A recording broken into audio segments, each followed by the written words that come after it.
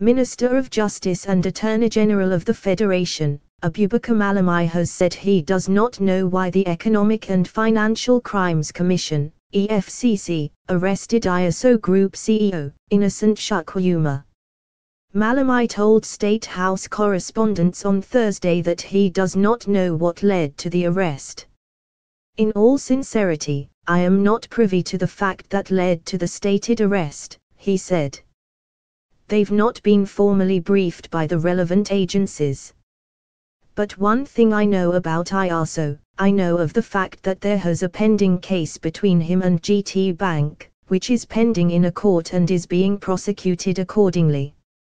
Other than that, I am not privy to the fact and circumstances that led to his alleged arrest yesterday, Wednesday. So, until I am briefed by the relevant agencies, I am not in a clear position to make any disclosure relating to that."